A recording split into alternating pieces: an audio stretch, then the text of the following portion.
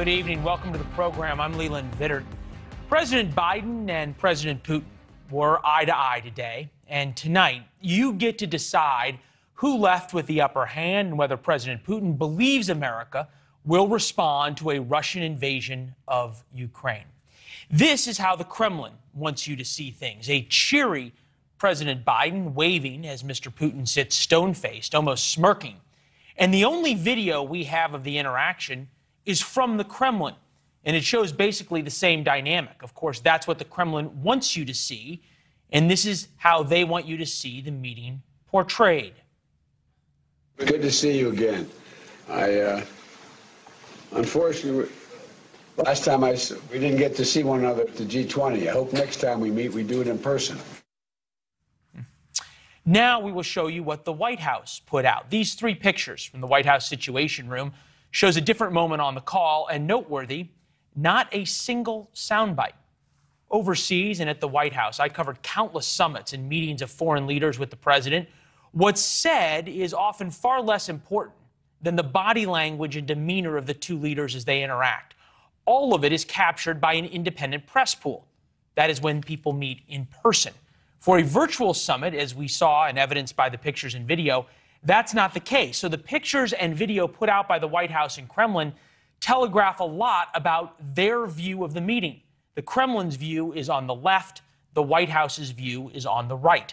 The call lasted 2 hours or so and centered around Russian aggression in Ukraine. The Russians have about 100,000 troops on the border of Ukraine and aircraft as well, ready to support a land invasion. Experts expect a possible invasion as soon as January, when the ground in Ukraine would be frozen enough to allow Putin's tanks to roll unimpeded into that former Soviet satellite. Putin's forces took part of southern Ukraine back in 2014. Back then, President Obama talked tough, but did very little to stop Putin's army. Ukraine's mineral and coal-rich east would provide valuable hard assets to Putin's struggling economy. Its additional ports in the Black Sea allow Russia to project force into the Mediterranean. Plus, taking especially the red part there of Ukraine you see, and all the way over almost to the E in Ukraine, fits very nicely into Putin's desire to bring back Soviet glory and plays into his rhetoric of a larger Mother Russia. Today, the National Security Advisor said the response from now President Biden would be very different from then 2014 when Vice President Biden was in office. Take a listen. I will look you in the eye and tell you, as President Biden looked President Putin in the eye and told him today that things we did not do in 2014, we are prepared to do now. President Putin has already humiliated 3 American presidents. Did it to President Bush with the invasion of Georgia, did it to President Obama with Ukraine, and of course did it to President Trump. The general consensus is that Mr. Biden is perhaps playing a little more coy than his predecessors, who were charmed and then manipulated by the former KGB operative. Remember, Putin started meeting American presidents early in life. There he is with the camera around his neck. He was a KGB major at the time, running spies when he first met President Reagan in Red Square back in the 80s. It's pretty clear committing American troops to protect Ukraine is off the table. But there is something, perhaps, that Putin cares more about than Ukraine: money, and his friends' money. Which brings us to the Nord Stream 2 pipeline that allows Russian natural gas to flow into Europe for sale. Runs from just north of St. Petersburg down into the western part of Europe. It provides the Kremlin cronies with billions in hard currency. And Mr. Biden approved the pipeline just a few months ago, giving Putin a big win. Today, Jake Sullivan threatened to take that win away. If Vladimir Putin wants to see gas flow through that pipeline, he may not want to take the risk of invading Ukraine. Why should you care? Well, to start, treaty obligations require the United States to protect Ukraine's sovereignty. We made that promise when they gave up their nukes. Plus, a Russian invasion of Ukraine makes a move against NATO all the more likely, in which U.S. troops would be forced to directly fight the Russians. Now for the political side of this. During the 2020 election, then candidate Biden called Mr. Trump Putin's puppet. I don't understand why this president is unwilling to take on Putin when he's actually paying bounties to kill American soldiers in Afghanistan, when he's engaged in activities that are trying to destabilize all of NATO. I don't know why he doesn't do it, but it's worth asking the question, why isn't that being done? So now it is Mr. Biden's turn to stand up to Vladimir Putin, or not. But standing up to Putin is just the beginning. However, that's where we start with NewsNation's Kellie Meyer, North Lawn of the White House this evening. Kellie, good evening. Good evening, Leland. Well, the White House framing this discussion as direct and candid. They said Putin was, quote, deeply engaged. A State Department official telling Congress today that she's confident the president's message got through. Think Putin understood? You know, I try very hard not to get inside the mind of President Putin. I'll leave that for others. The White House is hoping the president's message to Putin got through, de-escalating the situation between Russia and Ukraine. They're threatening sanctions and to fortify allies in the region. Here's the White House trying to intensify the threats against Russia today. The president was clear with President Putin that if they invade Ukraine, we have a range of economic options to take, and they will be significant and they will be severe. But I'm not going to parse what every... And the Kremlin today emphasizing that Biden said that they were alleged threats nature from Russia movements. But Putin says the responsibility should not be shifted onto the shoulders of Russia, saying NATO is making attempts to conquer Ukraine. Leland, what happens now, how Russia will react remains unknown. The White House saying, quote, today, let's see. Yeah, well, we will see, especially now that military options are off the table. Kellie, thank you so much. We appreciate it. No one watched the Biden-Putin summit more closely than the Chinese. You can bet Xi Jinping and his military advisors followed every smile, every frown, and every sudden movement with laser-like vision. We know China has ambitions of passing the U.S. as the world's perennial superpower, perhaps in the meantime replacing the Soviet Union as the other superpower in America. This is Dean Chang, one expert describing the CCP's rapid military advancements. Years from now, we will see a China whose military strategy is being fulfilled by a military that has modernized according to long laid out plans. China has already deployed technology that the U.S. doesn't have. The Wall Street Journal reporting the U.S. needs a hypersonic capability now, comparing it to the attack on Pearl Harbor 80 years ago today. The article says Americans must now wonder whether China is setting the stage for another devastating attack on American forces using another U.S. pioneered technology, hypersonic missiles. If that doesn't bother you, then this should.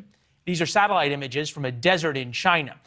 What you're looking at right there are mock-ups of U.S. carriers that the Chinese are using for target practice. That carrier has, if it was a real U.S. carrier, 4,000 or so American sailors and Marines. So think about what the Chinese are practicing blowing up. So far, all we've done in response to that Chinese provocation is a diplomatic boycott of the Beijing Olympics. My guest last night said he thinks the move means effectively nothing. This is the minimum that this administration could have done. It's not going to affect the Chinese and their behavior. The Chinese have certainly learned it does what it wants, when they want, so far unchecked. Times like this, we bring in a man with extensive knowledge of the Chinese Communist Party, author of the Great U.S.-China Tech War, The Coming Collapse of China, Gordon Chang, with us now. Gordon, always good to see you. We appreciate it. That Wall Street Journal op-ed was just damning that the Chinese now have stolen so much of the U.S. hypersonic missile technology that they're handcuffing American forces with what we pioneered.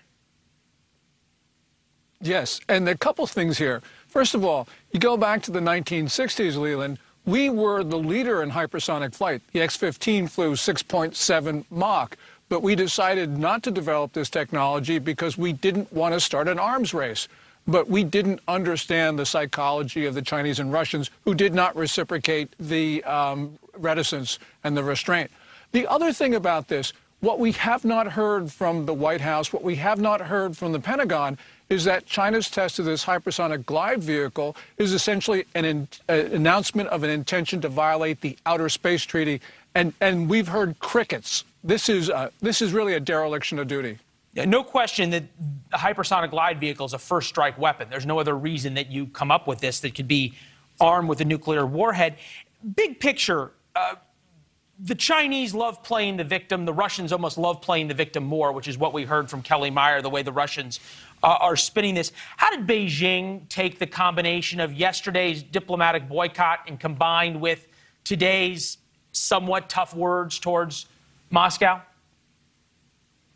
On the diplomatic boycott, it is a step in the right direction, and the Chinese were enraged, but it's clearly not enough because China is committing genocide and other crimes against humanity, and clearly we have an obligation to do more. I'm sure, as you point out, that the Chinese were watching very carefully the response of the Biden administration to Ukraine, and as they saw in the fall of Afghanistan, as they saw in the disarray after the President Biden's comments on October 21 at the CNN town hall on Taiwan, they see an administration that is not capable of opposing them. And so we could very well witness something which is horrible. And that is, once the Russians move on Ukraine, China will move on somebody on its periphery, and we will see conflicts at both ends of the Eurasian landmass. Well, on that note, what else could possibly go wrong? The Chinese also put out this video of essentially a missile hidden inside a cargo ship. It came from the Sun, but this is a mock-up of a Chinese missile system, which would allow them to put that container on any ship that says it's carrying sofas, and it turns out it would be carrying sea-based cruise missiles. This coincides with China rebuilding their blue water navy and then putting investments around the world. We heard yesterday they were trying to put a military port on the east coast of the Atlantic, on Africa's west coast, so on the eastern half of the Atlantic. And then also, we did a little research. They've already poured hundreds of billions of dollars into the Caribbean, which conceivably that money is not spent in charity. Yes. Well, you know, they own Jamaica right now, and they have put more money into the Caribbean than we have recently. And that's also true of Central and South America. This is a continent that very much is in China's pocket right now, and we have neglected this. So this is our fault. This is the failure of a series of American presidents to recognize the threat in China. And it's not just that China wants to surpass us. Every country, of course, wants to be number one. I don't have a problem with that. But what China is doing is it's trying to take down the Westphalian international system that's been in place since 1648. And this is a revolutionary regime that demands to rule the world. It's interesting. There was another Asian regime, and that was the Imperial Empire of Japan, that wanted to rule the world. 80 years ago today, they hit Pearl Harbor. Are there any lessons, perhaps, that the Chinese have learned in those 80 years that if they decide to move on Taiwan, that they would take into account? The lessons the Chinese have learned is that when you hit the United States, you got to kill on the first shot. And the Chinese obviously intend to do that. Not only do they have the hypersonic glide vehicles, they've got disease, and there will be sabotage on from their agents in the United States taking down our infrastructure. They are a much weaker society than we are, Leland, but we're not defending ourselves. They call us an enemy, and we just say they're a competitor. So we could lose our country. Well, they certainly do and treat us like an enemy on so many levels. It's interesting that you talk about sort of where they're willing to compete. One of the places is space. Seth Moulton, Democrat and veteran, congressman from Massachusetts, agrees with you. Take a listen. Space is one of those places where China is trying to get way ahead of us. We need to change to keep up. What's always stunning to me is that you hear from Democrats and Republicans on both sides of the aisle, China is a rising threat. China is an enemy. They beat the war drums. And then somehow, some way, the bills to hold China accountable for genocide against the Uyghurs and ban bills go by the wayside in Congress. Every administration says they're going to stand up to the Chinese. Somehow it never happens. What control over Washington does China have?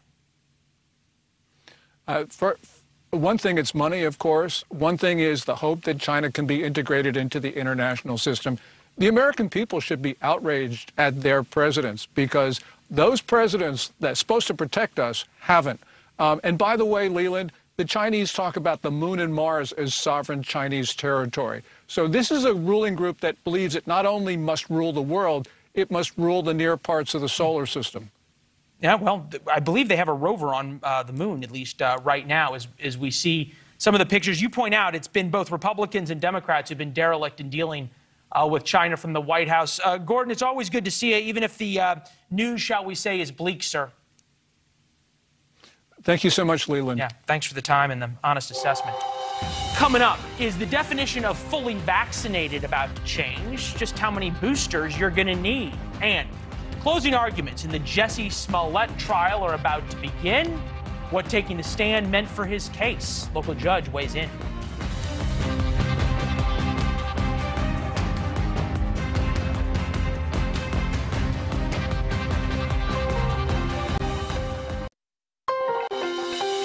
Now, we've seen so many of these videos, and they're continuing through the holidays. Smash and grab robberies in major retail establishments around America. Crime is up in major cities, up big coast to coast. Police say they know what they need to do to fight back, but effectively their hands have been tied. Lieutenant Tracy McCray of the San Francisco Police Department says her city is spiraling out of control and blames lax policies.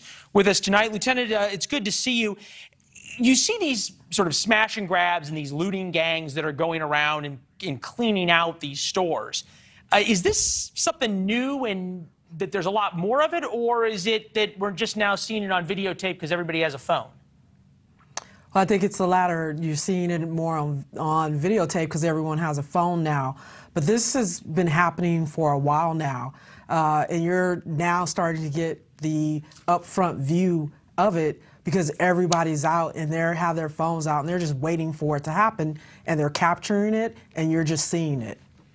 Okay, so if it's been happening for a while, are we to believe that that somehow policies have been lax for a while, which is allowing this?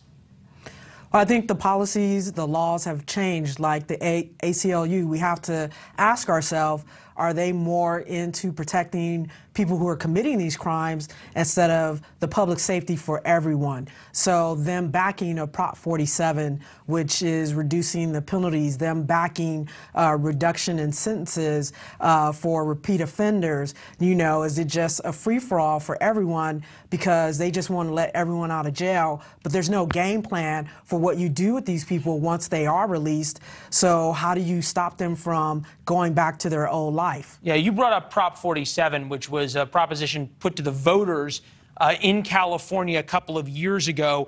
It changed felonies for theft to misdemeanors for items under $950, so at some point it wasn't worth prosecuting. This reform, the ACL wrote, will focus our law enforcement resources on violent and serious crime and use the savings in prison spending to prevent crime. So they said that a few years ago. I'll let you fact check it. Well, what have they spent it on? Because crime is going back up, violent crime, these property crimes. So where is this savings? So under the guise of this Safe Neighborhood, Safe School Act, yeah, we'll reduce the amount you can steal, and it's not a felony anymore. But, you know, even if you do get caught, we're not going to do anything. For instance, the woman who just got arrested, Ariza Graves, for committing 120 acts of theft, they let her out, and guess what? She stole again. He got arrested. So how are they helping? Yeah, for some reason, I don't think that came as a huge surprise to you, that 121st. No, not at all. She didn't show up to court? No. Yeah. That she didn't get fit with an ankle monitor? No, none of that came as a surprise. So we've created this website with our partners, our other union partners, called ACLU-watch.com. People could click on that, go and see how the ACLU has really taken away from public safety. They've destroyed it. There is no public safety. That's terrifying. It's a simplistic way to put it, but terrifying at the same time. I say there's no public safety. This comes, though, as there's been this war against the police that we've reported on, we've talked to you about. In San Francisco, a San Francisco restaurant refused to serve on-duty police officers. The backlash was swift. Well, it ought to be. But more importantly, is it that people feel as though they don't need the police? I would assume that these restaurants and everybody else don't mind calling you all when something bad happens. Right, we're like the Ghostbusters. Who are you going to call? You're going to call the police when something happens. Hey, you know what? If you don't want to serve us, fine. I'll go pay $50 for eggs and avocado toast at more than enough restaurants who do appreciate us coming in there, and whether we're on duty or off duty, patronizing their restaurants, contributing to the community, right? So you know what? You don't want to serve us? Whatever. There's a door. See you later. Yeah, well, they may not want to serve you, but we sure appreciate you all standing guard. And I know it's tough, and it's become even tougher these days. It was good talking to you as always, ma'am. Thank you. You too. Thank you, Leland. What are your thoughts, Jussie? Jussie Smollett seemed to be in good spirits as he left court this afternoon. He spent the morning on the witness stand in his own defense. Special Prosecutor Dan Webb picking up his cross-examination. Smollett continued to deny any involvement in the attack. Closing arguments begin tomorrow in the trial of Jussie Smollett. The defense rested its case today. The actor is accused of staging a racist and homophobic hate crime against himself in Chicago 2 years ago.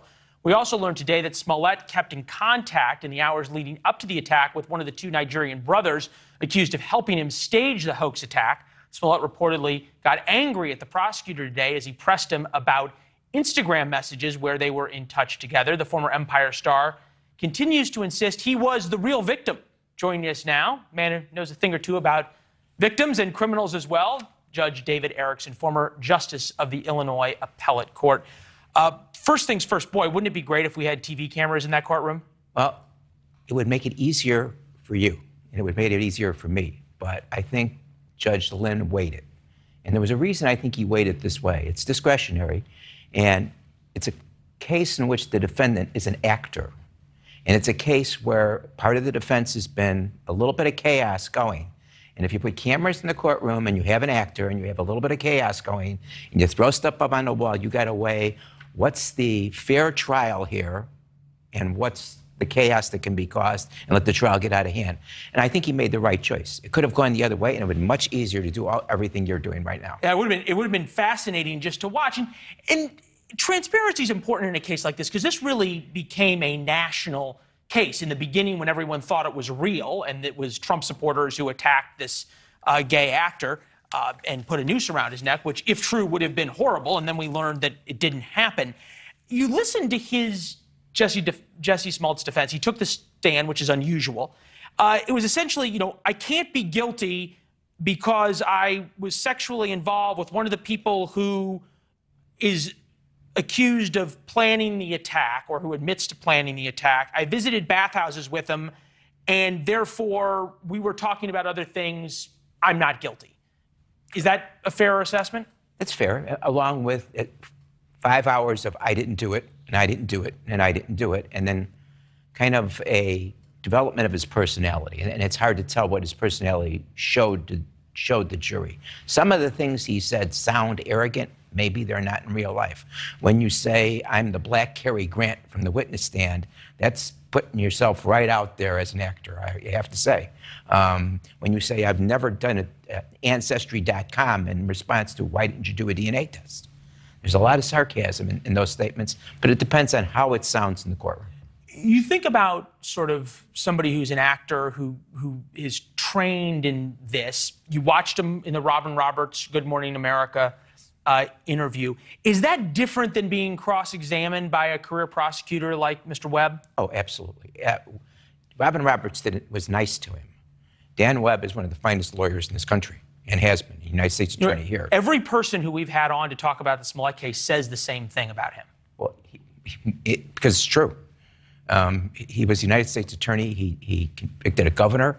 And the irony of it is, at one point in his life, the case you'd remember him for is convicting a governor. And now people are always going to remember this case, win or lose. It's kind of a strange thing because it's disorderly conduct. It's disorderly conduct, but it has become a metaphor and a proxy for so much else in America. If Jussie Smollett is convicted, what's going to happen to him? Wow. Could he go to jail? I guess a lot of that's going to depend upon what kind of remorse he would show, if any, and we don't seem to see much of that now. But if in elocution he said something that was remorseful, he's got no criminal background at all, so he could avoid jail. Probation, though, given to him, I would have to say that Judge Lynn is a very creative judge. He's been around a long time. I think if he gets probation from Judge Lynn, he's going to have a series of conditions he's going to have to meet. And he's going to have to do a lot of community service, and it's not going to just be stuff in envelopes somewhere. Real quick, your closing arguments tomorrow, your prediction on how long the jury stays out? I think it shouldn't be a long verdict because you either believe him or you don't believe him. Yeah, it becomes very simple. Very simple. Do you believe when he was on the stand or not? Hey, Judge, this was a great conversation. Thank you. No, it was thank good you. to see him. Thanks. Democrats want President Biden to be doing more on immigration as another migrant caravan is heading towards the border. Plus, police speaking out, as we just heard. They say their hands are tied and, well, we're all paying higher prices at the cash register because of it.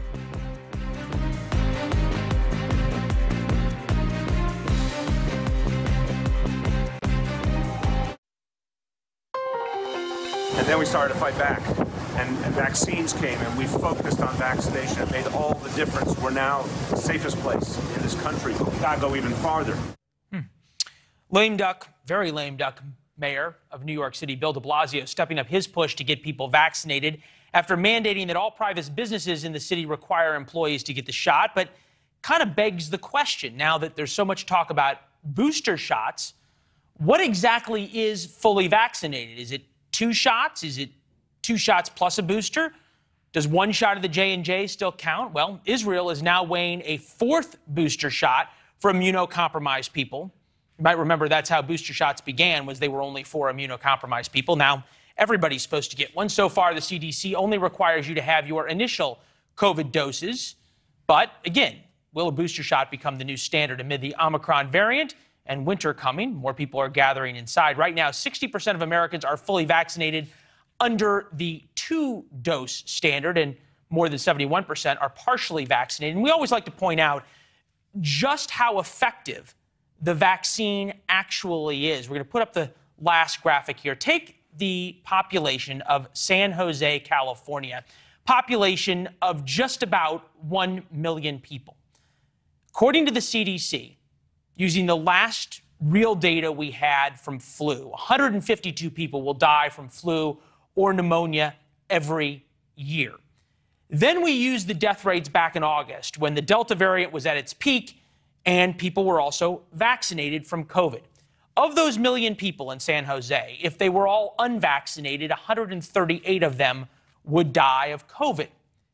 And if they were all vaccinated, less than 20 of that million would die. So it does work.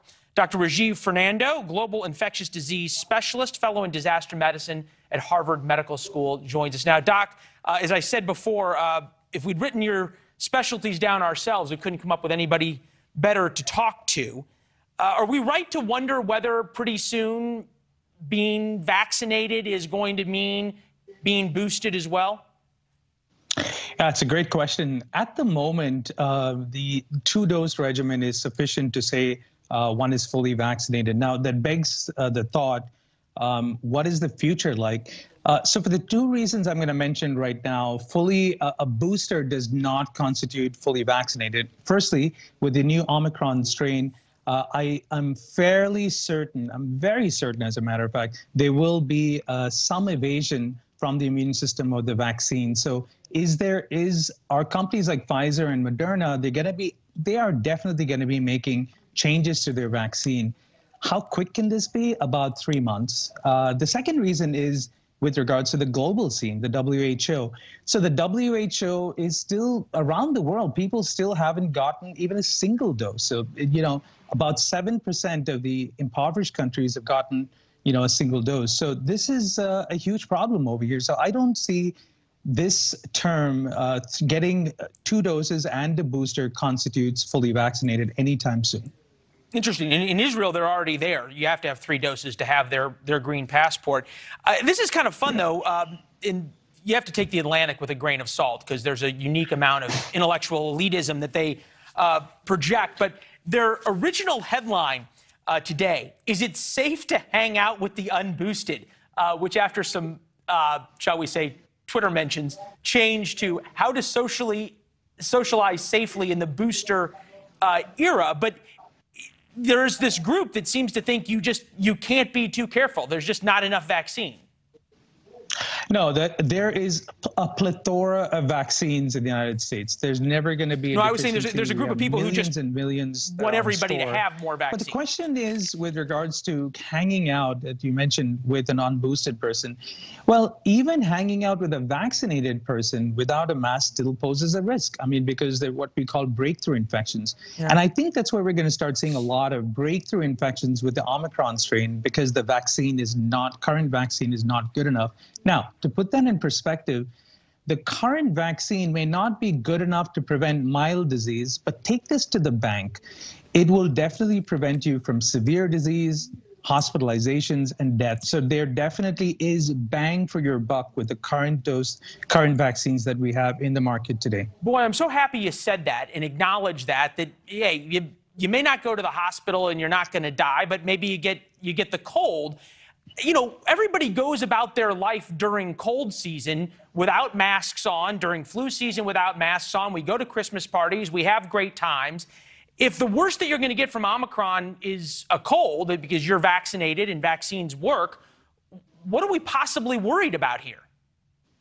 No, well, let's start this. So by now, many people in the world know about the mild illness that's, the Omicron strain is causing. That's what's data that's coming out of South Africa. But it's also important to know that South Africa, about 33% of South Africans are young. In the U.S., only 21% are considered young population. So that could be skewing the data. Really need to study more. But, getting vaccinated, nobody wants to get this syndrome at all. The other problem is, take this to the bank as well, Lester, that this is going to be way more infectious. So it's going to spread rapidly. And we don't have enough data on what type of disease it causes in the immune-compromised patients, like you pointed out. Israel is always ahead of the curve. They're the gold, for me, they're the gold standard with Pfizer. It was done there first. Israel is always the gold standard. Yeah, I don't think we need to go that distance to talk about a fourth dose right now. That theory exists, but certainly I don't think it should be part of any guidelines to get a fourth dose. Let's talk about that later on. But for now, I think the best thing... I hear you. I'm old enough to remember when Israel talked about a third dose, everybody that we interviewed as well goes, oh, no, hold off. That's not going to happen. No one's going to talk about a third dose. And then a couple of months later, here we are. Hey, Doc, we got to run, but this was a great conversation. We're going to have you back, all right? Thanks so much for being here. Stay safe, America. Get boosted. Yeah, great advice, as you just said. All right, well, take a look at this video coming from the Texas Department of Public Safety as they fly up the Rio Grande. Those are all patrol boats, a flotilla of Texas Department of Public Safety boats on the Rio Grande, taking new steps to try and keep migrants out of the Lone Star State. The governor sent boats to the Rio Grande, part of a blockade, and those boats are every couple of 100 yards based on my last visit to the Rio Grande. There's another migrant caravan heading towards the United States, 8,000 people strong. New numbers from Customs and Border Protection show people just do not seem to be deterred by the newly implemented Remain in Mexico policy, although it's not really been implemented in some of the more, shall we say, migrant crossing heavy areas. Crossings right now, since October 1st, 101,808. That's a 163% increase from 2020. And that's the people we know about. 9,500 plus people are known gotaways. That means that the Border Patrol saw them and they quite literally got away. To give you a better perspective, agents caught 2,284 people in one day this past weekend in the Rio Grande Valley. That's 95 people per hour. And as we pointed out, those are just the ones the agents are actually finding. Independent journalist Allie Bradley traveled hundreds of miles with one of the migrant caravans that is now near the southern border. Joins us tonight from Yuma, Arizona. All right, Allie, is anyone talking about this change in policy of Remain in Mexico? Leland, they are. Yesterday, we heard from some migrants who crossed over illegally who were waiting for processing from Border Protection. And they had said that they were coming right now because they knew that law, MPP, we know about the Remain in Mexico policy, was being reinstated. Well, they know as well. So they were flooding the border. We saw at least 4,000 people here in Yuma, Arizona yesterday. Those people have all but pretty much cleared out. Now we're looking at hundreds. So you can see behind me, we see people walking right now. They're walking to another area along the border wall where Border Protection is. So Ali, I hate to interrupt you. I just want to understand. So the people behind you, yeah, the people behind Ali, and we're going to have to unfortunately say goodbye from her because we lost her. Her signal is frozen. But the people behind her were actually in the United States, and as we've talked about so often, these are folks who quite literally are headed to border processing sites. They cross illegally. They have their plan. They just walk across the border and then turn themselves into Border Patrol. Border Patrol is so overwhelmed, they basically have stopped patrolling and turned themselves into processing sites. So we'll check back in with Ali over the next couple of days. We want to bring in Pablo Manriquez of the Latino Rebels joining us now because a big part of the Remain in Mexico debate is raging inside the Democratic Party. And there's a lot of Democrats on Capitol Hill quite angry with President Biden over this re-implementation. The administration, Pablo, says, well, the court ordered us to do it, so our hands are tied. Why aren't progressives buying that? Well, I mean, I think that some progressives were buying. I don't think the progressives were ever really buying it, but there were moderates that gave the administration the benefit of the doubt when it came to like the litigation that was holding up the rollback of this Trump-era policy that's tremendously unpopular in immigrant communities. So I think that one of the ways to think about the change is Bob Menendez, specifically the chair of the Senate Foreign Relations Committee, came out against it last week, and ever since then, of course, like it's been a deluge of negative feedback from the Democratic caucus on Capitol Hill. So I don't see that changing anytime soon either. And I don't see ultimately, I think that the problem that the Biden administration has right now is that, like the Obama administration before it, it does not have strong leadership on the immigration portfolio, immigration policy portfolio in the West Wing. Well, at the same time, also, Democrats and Republicans, I'm going all the way back to George W. Bush, couldn't figure out how to solve the border crisis because even among fairly moderate Democrats, securing the southern border polls very well. It's only the progressives that sort of care about this open border policy. I'm interested, Build Back Better right now, the president's signature cradle-to-grave social spending plan is on life support. Joe Manchin put it there today. How much are progressives going to dig in their feet to get some form of immigration reform into that bill? I think entirely. I think that some form of immigration reform will be in the bill.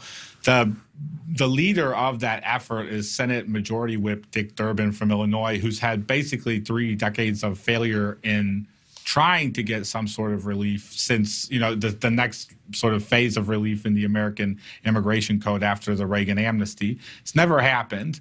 The only real relief that immigrants have gotten so far have been through executive orders in the White House.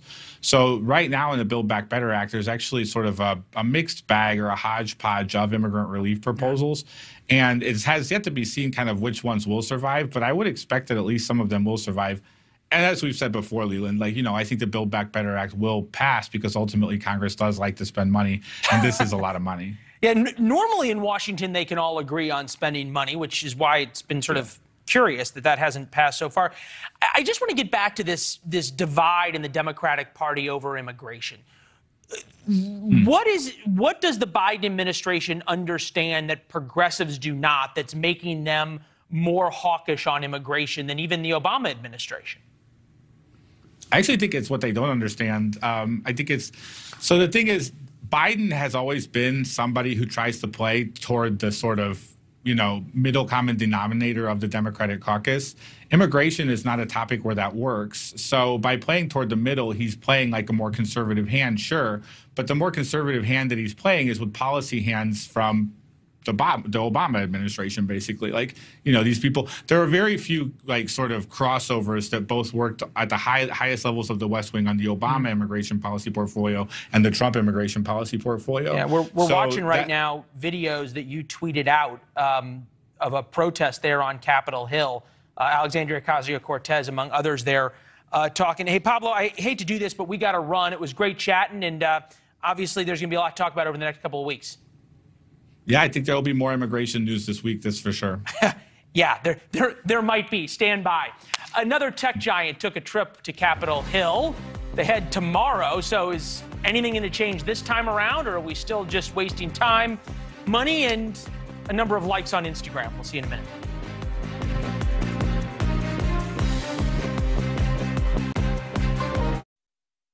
Why do you persist in behaving as a Democratic super PAC, silencing views to the contrary of your political beliefs?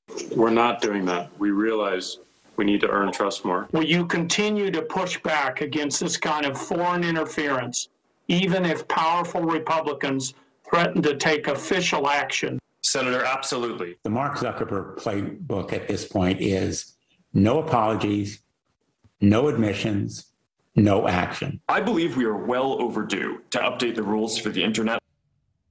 All right. Who can forget the highlights in the previous episodes of Congress versus Big Tech? It's been going on since 2018, and precisely nothing has changed. Big Tech does what it wants. Senators get to bloviate about how they're going to hold the billionaires to account. Tomorrow, the head of Instagram heads to the Hill. Probably won't be any different. With that, we bring in Vince Colanesi, radio host in Washington, D.C., friend of the show, obviously, and also the editorial director of the Daily Caller. Hey, good to see you.